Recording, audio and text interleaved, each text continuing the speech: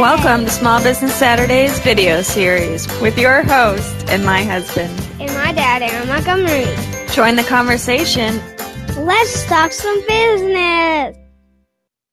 All right. Well, good morning, everybody. Hopefully everybody had a great Friday and off to a good start of your weekend here. It's early for those of you on the West Coast and a little bit later for those of you on the East Coast, and just the right time here in the Midwest. But all right, guys. Well, I'm not going to waste a ton of time talking myself today because I have a guest that is a very good friend of mine, and he's got tons of great information. And so let's just bring him in. Let's do this here. Let's grab Erich Campbell, and there he is. Good morning, Erich. How are you? Good morning, sir. Doing fine. And how are you doing? I am doing great. I'm excited to get this kicked off. You and I talked yesterday on the Two Regular Guys podcast that you helped me get this project started early on, and came on and joined me and helped me kind of grow this into this. So when I saw your blog post that we're going to talk about a little bit here today, I said, man, this is something that people need to know about. So Erich, today we're going to talk about adding perceived value. Are you ready to dive into that? Absolutely. Value is something I talk about all the time, and I think everybody gets it into this buzzword term where invariably this is the big thing people say. They go, okay, you have to have your unique value proposition, your unique selling proposition. And it freaks people out because they see these little 3-letter acronyms. It's like, oh, my UVP or my USP. And I want to tell people it's not like that. I mean, are there scary questions to be asked? Yes. And that's what I'll probably lead off with here. But it's not scary to think about value, folks. And it's not a new buzzword. We've been talking about giving someone a good value in the business forever, and it's just the real deal here. And this is what we're going to get into today, is that there's different ways to add value. And one of them is perceived value, and that doesn't mean you're hoodwinking people. You're not tricking people with perceived value. Exactly. All right. Well, that's good stuff. Yeah. The acronyms, UVPs and SWOT and all those kinds of fun acronyms that us marketing people like to use. It's because we are a little self-conscious. Sales always gets all of the gold, for making all the sales and making things happen. And so we have to make ourselves feel good by using these big buzzwords that you might not use. But in all of my marketing seminars, I always try to make sure that everybody knows it's not that hard. So let's dive in, Erich. Absolutely. I want to start off with, in your blog post, and again, I've got it scrolling at the bottom of the screen here, erichcampbell.com. So go to everyone and check it out. You start off with kind of a question that you hear a lot, or something that a lot of decorators say to you, and a ton of decorators say to me, I can never charge that much in my area. We just can't sell it for that much. What's your response to that?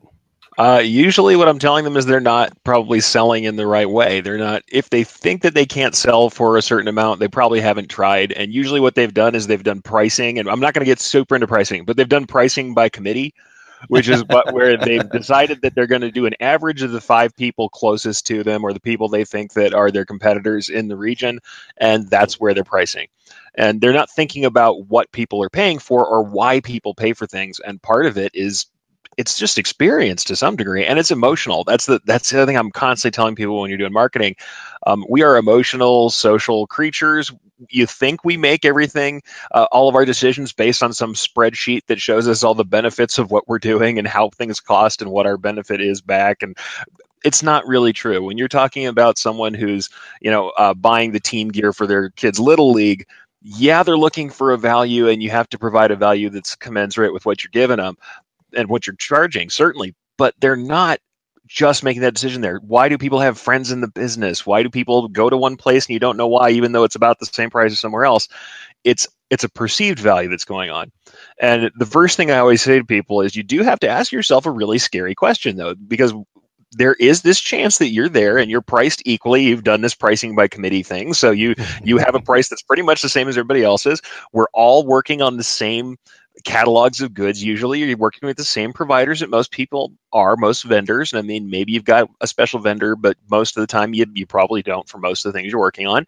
And so the scary question is, given that the prices might be equal or close to together, and I'm not trying to, race to the bottom and price things down, is there really something about my business that would be a reason for somebody to choose me? Given that the area I'm in, what is original, different? What do I do better than everybody else or differently than everybody else that would make you choose my business, my product, me? Yeah.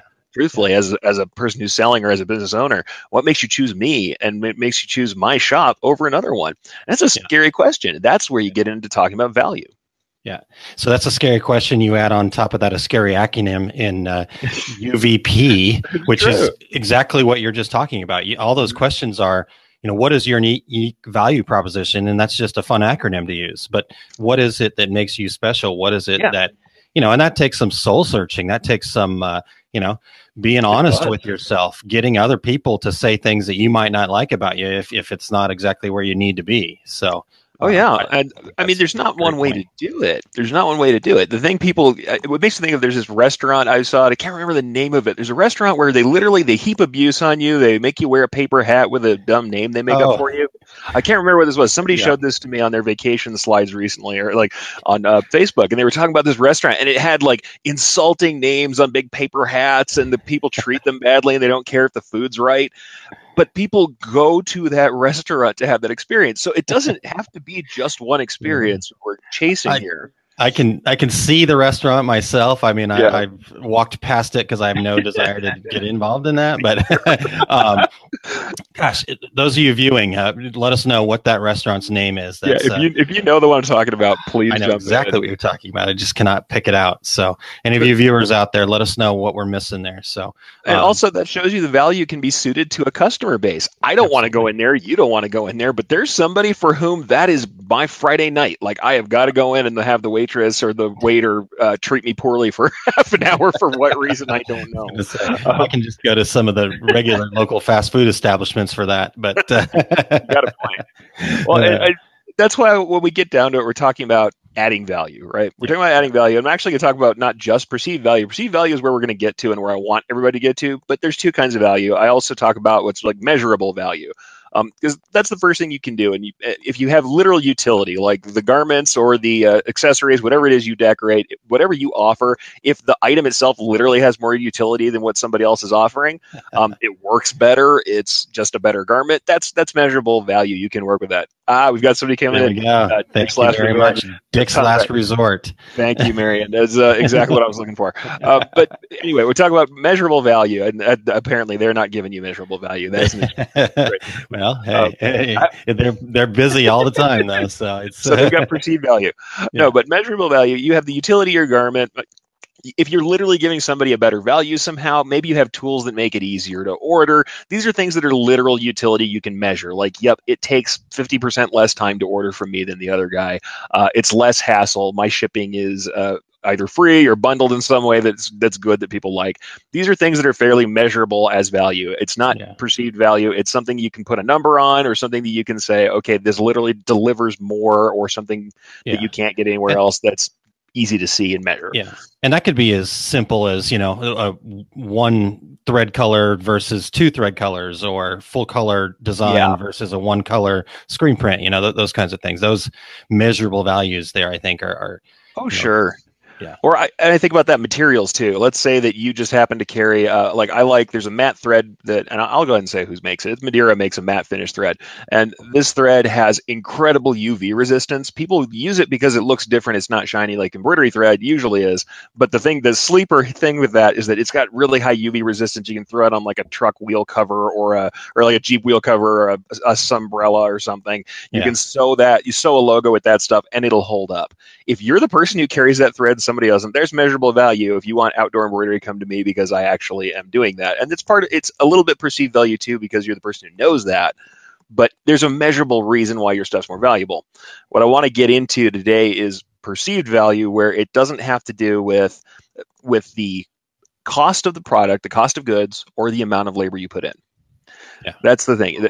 Perceived value is not tied to those things. Could there be more labor? Could there be different costs of goods? Sure. But what I'm saying is it's not just a calculation based on the cost of what I put into it, and I'm trying to multiply that by something and get it out. Perceived value is about adding value through other means, through emotional, psychological, experiential, different ways to add that value, things that make people see that your product is somehow better or more valuable.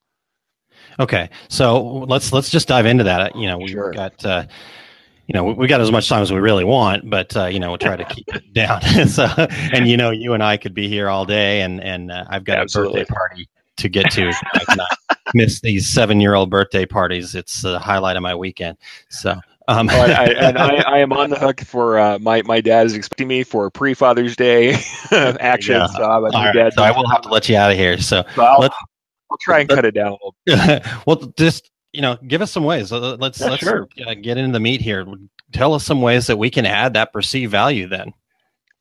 Yeah, I mean, honestly, it really is about adding the perception that something is worth more. And the first thing I like to hack on about is novelty. It's something that the promotional product side of this world really already knows very well. Adding novelty is easy. It's just when you have something people haven't seen. If you have something new and unexpected, maybe it's a new garment that's interesting. If you've ever seen like a hoodie that has the bottle opener in the seam, if you ever see the aprons, for a while there were barbecue aprons, since I just talked about Father's Day, big Father's Day product, barbecue aprons that had a little central pocket for a beer dead center in the front of them. Oh, nice. And it was just the size of a beer bottle. It was something that was novel. Yeah, right. I'm sure you can find somebody who can sublimate one of those for you. Yeah, exactly. Yeah, I mean, or it could be a decoration process. The first time I ever did reverse applique or a rough cut applique instead of something clean and edged really well. The first time you ever do something like that, that's novelty. If you're in the know as a decorator, you'll find like there's some materials that are new. The first person who ever did glitter flake heat press material and made it more commercial, that person had novelty because it was a look that you hadn't seen before. It was something brand new. And so new products, new processes, that's novelty. Also, if the way you handle your business is just novel, is different. And we'll talk more about that as we go on. But and I'll refer to this guy a lot, Johnny Cupcakes. We saw him at ThreadX. He has the way that his store is set up is weird and novel and interesting. It's an experience you might not have had. He has everything set up where it looks like a bakery. His goods are in bakery racks. He's got vanilla scented paint on the walls. I mean, he bought in pretty heavily, but that novelty is there. It's something different. It's an experience people don't have.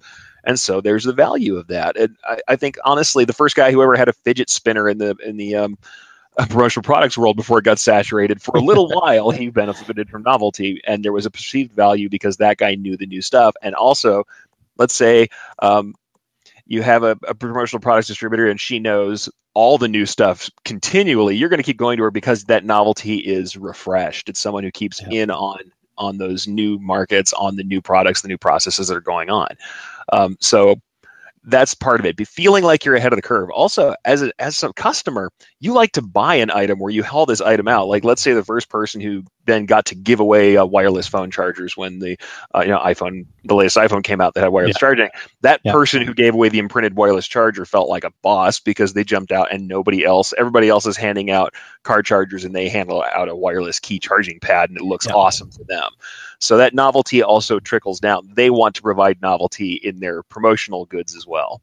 So that's a really easy way to grab a little bit of that perceived value. Oh, that's perfect. Now, I know in your blog post, and I've got it kind of up here, and I've been scrolling back and forth in it, but there's tons of great sections in here, so tons of great ways to add that perceived value. Mm-hmm. So I don't want to give it away. I want people to go over to erichcampbell.com and check it out. But I do want you to give us one other way, and then we'll wrap it up, see if there's any questions, and get on to our Saturday here. Absolutely. I think one of the other ways that I like to put up there is creativity. I think that's one of them. I mean, we talk about purpose. There's other ones on there like purpose. There's cause marketing. There's all that stuff where you're attaching yourself to a value, to a movement that you think is important. Those are great things. But one of the ones that's really within our reach as decorators is creativity. Not only creativity in our decoration processes, but having a creative pursuit of what we want to do in our business in general, and trying to answer questions in a better way. Because really, when people come to us with their questions, so I like that one a lot. I think though the baseline we have, because we've talked about niche marketing both on Two Regular Guys and definitely in your own Saturday business segments, you talk about niche marketing one way or another. It comes down to it. And so the one other piece from from the blog post that if I'm going to say one thing that you have to get to, it's specificity. It's having special expertise and a knowledge of your customers. So in your niche, if you have a niche that you're working with, it's like you'll know that niche well. For me, the example I give in the blog, and I often give, I was playing folk music a lot with people. I was gigging and playing with little bands and standing up at folk music concerts. Yeah. And when we were doing that, you're always like hanging around dragging a bag of random music books. They're of a certain size and they're always falling down, and everybody had tote bags, and they were the regular non-gusseted tote bags that kind of fall down and don't work and they're shapeless. I made a little business for myself where I had this gusseted tote bag that just happened to stand up straight next to your chair when you were sitting and playing and looked nice. And I had designs that reflected that culture very specifically. We all played really weird folk instruments, so I had these designs that have the instrument on them, and then underneath it has a phonetic spelling of the instrument because we thought it was funny that nobody knew what it was. Yeah, exactly. But that was super specific to the group. However, it sold like hotcakes because I had deep knowledge in my niche, and that knowledge allowed me to have a product that was actually had the utility and value. It was something that people really needed and wanted, and a product that had like that novelty, that creativity you usually have, but it was all linked to the niche. So when you have deep knowledge, like if somebody is a shooting shirt that has special features and you know that and the other guy doesn't, the other shop doesn't, they're at a disadvantage. You have a higher perceived value because you're the person who knows how to get me the thing I want. The fly fishing gear is the other thing that I usually talk about. I've had people where it's like, if you know the right bucket hat and can decorate it and it's good for that fly fishing customer, they're going to come to you instead of someone who goes, oh yeah, well here's a fly fishing. Here's a bucket hat whose number whatever in the Sandmar catalog, and there's nothing wrong with that hat. But people who have a really specific desire for a product that's in their niche, knowing that's going to make you more valuable. Yeah, that's perfect. I mean, that's huge. It's a great amount of stuff. Throughout my career, my value add has always been, as simple as just straight up customer service. What the customer. Absolutely. Putting their needs, having empathy for what they're going through, those kinds of things have always been kind of my go-to, and it's served me very well. I haven't had to worry about, do I need to be, the latest and greatest? Do I need to be the lowest price? Do I, all these other things, I've just kind of always hung my hat on, what, if I go above and beyond for these customers and always put myself in their shoes, and not worry about, every once in a while losing a little bit on a job here or there, it's been successful for me, so you can be as simplistic with it as that, or you can take these things to the next level. Like you said, we've talked about niche marketing and things like that. And you talked about knowing specifically what your core is, and you knew what the need was. So somebody else could have provided bags to that group, but you knew what challenges came with those bags. Same thing could be said if, you're doing a ton of like 5K shirts. Anybody can print 5K shirts and do just fine with it, but can you make that process better for them? Can you make it easier for them? Can you polybag everything and be able to allow them to hand that out? We talked yesterday. Can you, do some data, variable data kind of stuff? What those things don't change your bottom line costs all that much, but they change how much people are willing to pay. Well, and it can be simple because the thing is, I know what's going to happen is someone's going to be listening to this and go, I don't have time to know a customer that deeply. I don't have time to do that. I don't have the technology to do a data merge or digital printing. Yeah. Literally a personal callback can be delight, delight people and say, I wasn't expecting that. It was unexpected extra that I didn't think I was going to get. A handwritten note. I would also say it's like a cereal. The prize in the box makes you happy. It's another thing I like to talk about. Perfect. That's a great one. If you literally put let's say you have a self-promotional item, you have a unstructured, cheap $2 hat, and you throw one in the top of every order, you would be surprised how many people will walk into your shop wearing that hat and they love the hat and ask you can I get more? And you're like, of course you can. It's a billboard. But exactly. It's little stuff you throw in, and it doesn't even necessarily have to be related to what you're doing. It's little extras that help. And you're right, customer service, just going above and beyond. And people think, okay, well, is it going to be a big investment? It just doesn't have to be. It doesn't have to be equipment. It doesn't have to be a ton of time. It just has to be an acknowledgement of the customer, treating them not only like a human being, but like they're valuable. The worst thing you can do in this industry, I'm really going to talk into the camera and get intense here. The worst thing you can do is look at your customer like you're doing them a favor. you aren't doing them a favor. They're keeping you in business doing the thing you love to do, and you owe them a little bit for that. I'm not saying the customer is right when they're unreasonable, won't pay, when they're being terrible to you. That no, they have to treat you like a human being too. But the worst thing that you can do is get up in the morning and think, I'm doing these people a favor by even getting up and printing today, or getting up and running my machines today. You're not doing them a favor. There's a ton of people standing in line who want to do it too, but they are in a relationship with you, and you can value them for that.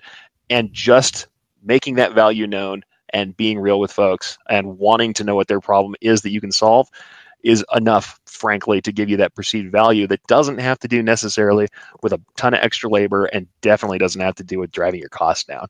Yeah. I'll give you a really good example of something that stands out to me along those lines, Eric, is, I'll start with kind of a big, we've all probably heard of Zappos, really the first shoe company that ever sold shoes online. They didn't have the brick and mortar. And this was back in a time where it was unheard of to buy shoes on the internet. Yeah. And what they did is they took everything and put it all into being customer focused. And it wasn't, like you said, it wasn't stuff that had to be specifically related to the shoes. I mean, yeah, they made it easy for you to return them, and you could buy 3 pair and try them all on and send 2 back, kind of thing. Those are all great services, and those all kind of got you over the challenge of not being able to try them on in the store. But they went a step further with it. They had customer service people that were on the phone. So might as well, if you called them up and said, hey, I need to find a pizza at midnight, and they would help you with that, So it was all about being customer focused, and they hired based on, the empathy level that their customer service people had and people that worked in the office, so that's kind of like the big side of it. And for me, I take something like that and distill it down into decorators. I work with a company now through Pick the Gift, and we get some crazy projects out of them, and they're crazy good too. 2,500 mugs for Twitter, and it came through this company. Oh, and by the way, they needed it really quick, and so the price, we didn't even talk about the price. I sent them a bill after the fact, and they said, here's the credit card, and it happily paid it. So it wasn't, I didn't have to worry about what the value was. My value was the fact that I was willing to take care of them and jump through big hoops to get there. Yeah. And now this is a fairly large promotional products company. They just had a kind of an all hands meeting, and my name came up in that meeting. Like, you need somebody to help you out. So directly after that meeting, I got 5 emails from them, and 5 projects that I couldn't do, but I helped every single one of those people find somebody that could do that. I sent 2 of them to a direct competitor because they could do something that I couldn't do. So, I was, confident enough in my serviceability, but that's what I hung my hat on, that service level. So that's, again, the perceived value, taking these things that, maybe don't seem like a big deal, but they are a big deal to your customer. And so if you're treating them right, treating them like you'd like to be treated, man, it goes a long way. So plus, there's no better way. Oh, hey, that is a perfect soapbox moment, because I can't tell you how many times I have sent something either to a shop larger or smaller than the shop I was at, or one that had equipment that I didn't have. Because the last thing you want to be is the guy who either did not have what they said they did. You don't want to overpromise and underdeliver, so you don't want to try and make what you have work when you can't do it. Or be the person who just shuts someone down and says, yeah, I can't do that. Well, there's no value to you right now for them. But if you're the person who gave them the line on something else, the chances are that they come back when there is something in your wheelhouse are a lot higher. And the chances that they tell someone else, like, oh, hey, yeah, no, it didn't work for this project, but call these people. They know who to call. And if you have that product, you'll be the first stop. You'll be that referral stop where you're the first person someone else refers other people to. And that's really valuable. You can't get over the social proof of having somebody's friend tell them, oh, yeah, well, I know these folks over here, they will help you sort that out. They know where to go for stuff, even if they won't do it. Yeah. Plus, there's nothing like that to prove that you're in it for more than the money. I hate that, because there's a lot of people who think, you're just a salesperson, you're trying to get me, and you're like, well, no, I'm not. I'm trying to solve your problem. If I can solve it, I'm going to sell you my product because I believe in it. Yeah. I believe in my product. If I can't solve your problem with my product, I know somebody who will, and I'd rather have you have a good experience with me in some fashion that you can refer to than not have an experience with me at all or have a poor experience worse than that. So no, that it's all about listening to a customer or a potential customer, actually caring. That's the thing. You have to stop and go, nope, I actually care about the problem they're having. And you have to give yourself a minute to get in there. I know days are busy and it's hard to do it, but give yourself a minute, put yourself in their shoes, care about their problem, and answer as best you can. And that's a big chunk of perceived value. I mean, all the other stuff that in my blog post, there's tricks. And they're not bad things to do, but they're tricks. They're ways to get you in the mind space of what's not based just in pricing, what's not based just in the amount of effort or materials I put into something that causes someone to value my product higher. Those are all ways to just get your head around that. But honestly, it's anything that makes you better, easier, more fun even to deal with, either as a person or as a shop. Any of those things increase your perceived value. We all know that we go to people we prefer to go to. I go to one Starbucks when I go. I don't go often. When I go, there's one I go to because I like the people behind the counter. That's it. The coffee between it and the one down the street, not particularly different. I go because of the people behind the counter. Absolutely. It's all part of your value. Absolutely. Well, Eric, I'm going to close with a quick story that kind of, to me, takes a lot of what we're talking about here and puts us into more of a general, just even outside of business. And I don't know if you may or may not remember that. I'm sure you probably remember it somewhat. But Eric and I, I think I'm going to speak for him a little bit, but we've got a great working relationship. I think we've become friends over the years. And that all started by Eric doing what he did. I was kind of between jobs. I had a little business, but my soon-to-be wife had just moved to Albuquerque, and I was trying to figure out if I was going to be moving to Albuquerque too. And I had been interacting with Eric, I think just on Twitter, if I remember right, Eric. But so we didn't know each other other than a few tweets that we had shared. And I happened to be in town, and I came to his shop to visit with him. And you were slammed, as usual there at Black Duck at the time. You guys were going hog wild, and you were super busy. And you took time out of your day to stop, make me feel like you cared about me, and show me around the place, and show me what you did, and show me everything else. And that really meant a lot to me. And I don't know if I ever told you that or not, but that really meant a lot to me. And I'm like, man, this is a guy that I enjoy, I want to be friends with, and I hope we have a chance to down the road. And it just so worked out. So there's do something right, even though it might not be the most convenient thing. It may or may not work out for you in the future, but I think we get to do a lot of fun things together now. So that's pretty cool. Absolutely. No, I didn't know that's how you felt about that. But honestly, I'm glad, because that's what I like to do. And I think that's the thing. If you you open yourself up to the possibility that everybody is your next friend in the business, or friend in any way, you just say, okay, this is a friend I don't know yet. And I know it's hard, because in business, people sometimes do work you over for bills, or the other things that when the money gets involved gets hard.